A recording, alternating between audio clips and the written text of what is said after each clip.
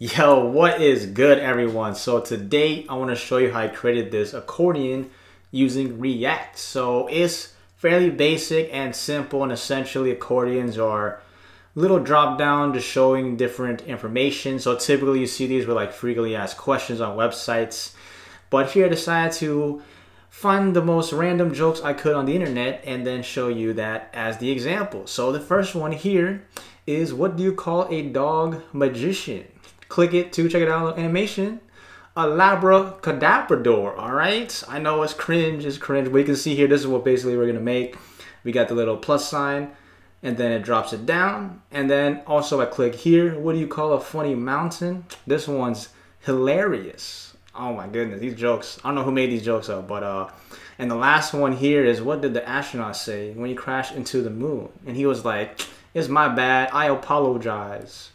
All right, I'm gonna stop with that, guys, but let's just get into the code editing. Let me show you how I built this. So in order to create this, I'm just gonna go ahead and open up the terminal and create the React app. So go ahead, open up your terminal and just type in npx, then create -react -app, and let's just call this React Accordion, and I'll just put YT for YouTube, and I'll just put it version 1. You can name it whatever you like, and once that finishes up, I will see you once it's completed. So it is done, so I'm just go ahead and CD into this. So React Accordion YT- version 1. And then I have VS Code, so I'll just type in code dots. Auto opens for me, and then here we can just drag this over. And let me just exit over here. Let me just close this. And I can just do Command J. And I have yarn, so I'll just do yarn start. It's probably gonna ask me to make an MV file, so let me just do that really quick. So let's, if you have this error, you can follow along .env, but if you don't, you can just copy this line here. And actually, yeah, if you don't have this, you can ignore this, but if you have it, just do that. And again, if you have npm, just do npm start. So let me just say yarn start again. And let's just bring this down here. So let me drag it over here, and then let's keep it like, yeah, that looks good. So we go to src. First thing, let's just get rid of the logo. Don't need it. And index, I don't need this here. So technically I can just go to the app. We can get rid of this logo here. I can just go in here, just type in random stuff so it loads, and index, let's check it, make sure index.css is gone. Let's save it, and let's see what happened here. Let me let's see, I got logo here or no? Okay, yeah, it's refreshing, fixes everything. So right now what we could do is go to src, new folder. Let's just create a components folder. And let's just keep everything simple. So for this project, fairly basic. Let's just create a data file. And let's just do a new file. Let's just do accordion.js. And right now, let's go and let's pass. Actually, go to this little extensions here. Make sure you have ES7 installed. This one. So we can add the little snippets. So install this one, and then let's go back. And then accordion.js, let's do RAFCE. And then here, I'd be like accordion. We'll save it. And then I can just go to app.js and just pass it in. So let's see, accordion. And then I can do, what I could do is control space, so it highlights it, and then just auto imports. If not, you can just manually type it, and you can see we got it there. So right now we can just do a little data file. So this one's pretty simple, but let's just do export const. Let's call this one data. And then here you just basically pass in an object with your value. So you'd say question, and then like, what do you call a dog magician? And then you basically say comma, and then you can call this one like answer. And there'll be a labracadabrador.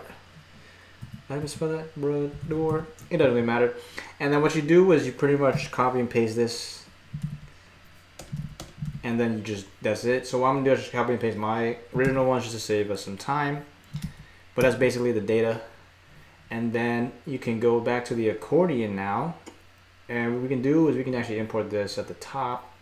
So we can just say import, and let's just call this the data because that's what we named it. And it'll just be from ./data. Not prettier, so it auto formats. But we also, let's go here, and I got VS Code, so you can just click the plus sign. You can just do yarn add styled components.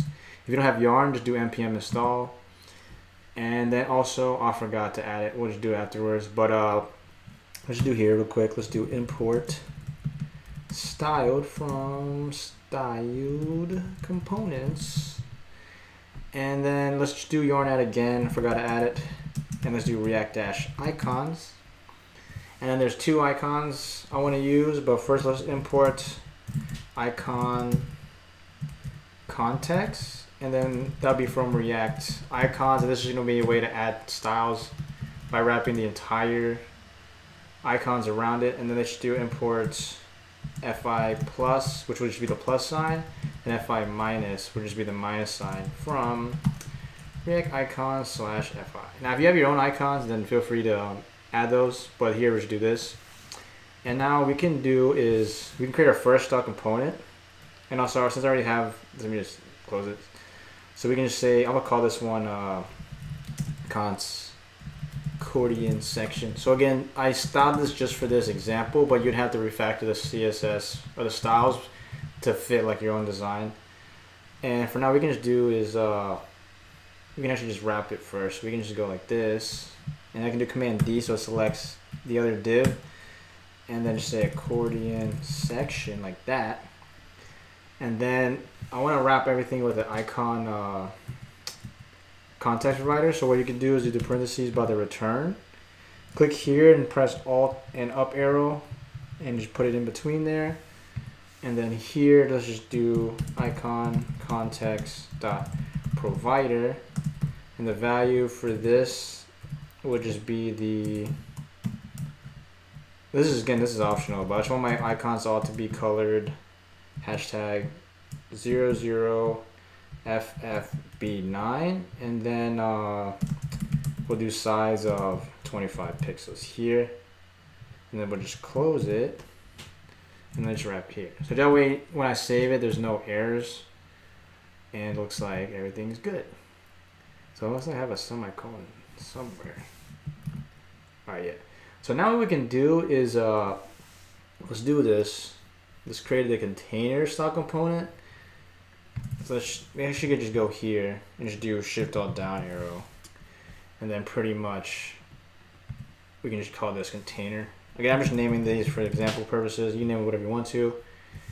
And I just want to wrap everything. So let's erase this accordion. Just call this the container.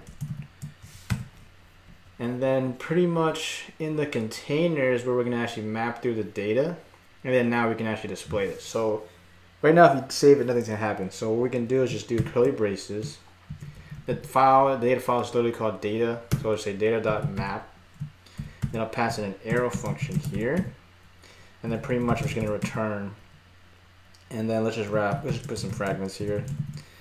So in the parentheses, I'm just gonna call this the item for the value, and then index for my key. And then basically what we wanna do is display our data. So let's do this first so you can see what's happening. So I have h1, and the first value I put is item. So item dot the data label you called it. So mine I called it the question. So again, this is data item dot question shows that. And then for the technically if I do the p tag here and just do like item dot answer, and I save it, you'll be able to see like all our jokes, aka our little accordion values here. So what we want to do is let's wrap this with, just call this wrap, and then we'll do Command X and go under the H1, and then under that I want to have I'll just put a span tag here for the icons, and I just want to say if this is going to add some state. So basically for now we could do is let's just leave that for now, because right now technically, let's just delete span. We need to add some state, so it's not gonna make any sense. But what we could do is add this here just so that the error goes away. Shift arrow, down arrow. Let's just go here and let's just call this wrap so it doesn't give me the error. And why is it saying it's not defined? It should be. And now, okay, so what we can do is right now I want to add some state really quick, because actually let's style this first. So because we have the data show, so let's just style it really quick. Very basic. So just go to the accordion. And again, this is only, let's say display flex. I'm only styling it for this example, so it's not like perfectly, but it's just the way I have it just for you to show. So flex direction column. Let's do align items center. We can do justify content center here. Position, we'll do relative because I want to add a position absolutes. Height, 100 viewport height, and then background should be, let's see, just white. So like this, and then container, we can just say position absolutes. Again, I just did this for this example so that the design would be like this, but we can just say like box shadow 2 pixels, 10 pixels, 35 pixels, 1 pixels, RGBA 153, 153, oh shoot, let's see, 153, 153, 0.3, save it. Now we got a little box shadow action, and then for the wrap, this one's pretty easy, but let's just go here. Let me close this, and let's do background. Let's see, hashtag 272727. Save it. Okay, now we got something there. Color will be white. Display, I'll make it flex. Justify content, I want to be spaced between because the icons will be spaced out, and then align items center with a width 100%. Let's do text align center and cursor pointer. And then let's just do the H1 really quick since we already have it. I can just say padding to rem with font size of 2 rem. So right now nothing's happening, but this is what it looks like right now. And what we need to do is let's add some state. So let's go to the top. We got some use state hook here. I also need to add a comma. Yes, so like this. And then I'll save it really quick. Okay, and then we can go under the accordion, and pretty much I can just say const in the first value, just the value. I'll say clicked is what I'm going to call it, the initial state, and then the function that changes it. So always say set and then whatever you called it. So set clicked here, which would be use equal to use state. Let's set to false, and then I'm going to create this function called const toggle. So it's called toggle, and basically we're going to look for the index. So essentially what value we're clicking on, and then we're just passing curly braces. And then here I'm going to say if, well, what happened? If it's clicked is equal to the index, then I want to return set clicked to null. So essentially this is saying if click question is already active, then close it. Because if you have it already open, like you don't want to open it twice, right? So you want to close it, and then if not, you'll set the click to the actual value, which essentially ends up opening it. So right now what we can do is go to, let's see here, on the wrap, we can set this on click, and then I'll just pass in arrow function here, and then we're just going to say toggle is the function we called it, and then look for the index. And then I want to make sure I have the keys equal to index so that it knows what we're clicking on. And then right now nothing's going to happen, so let's go under the H1 really quick, and let's do a span tag here, and then let's basically pass in this. Let me do command B, you can see it. So curly braces here, and I'm going to say if the clicked value is equal to index, then we use a ternary operator to return the fi minus icon. Else colon, I'll do fi plus. So pretty much now if I save this, you see the icons here, so I click it, is just changing the icon, right? So it's only changing the icon of whatever we clicked right now. But what I want to do next is, so here's a P tag right here.